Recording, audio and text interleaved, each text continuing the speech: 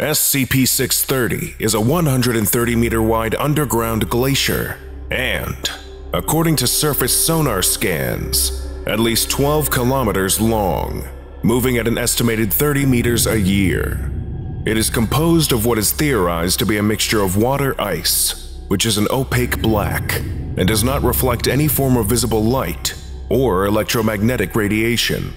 The leading edge of the glacier is fragile enough to take samples from. However, they have been shown to withstand ambient temperatures of over 1500 degrees Celsius without melting.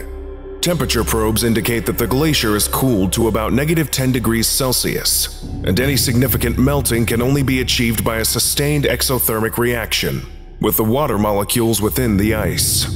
When melted, SCP-630 reverts to ordinary, slightly impure water and displays a normal reflection absorption spectrum.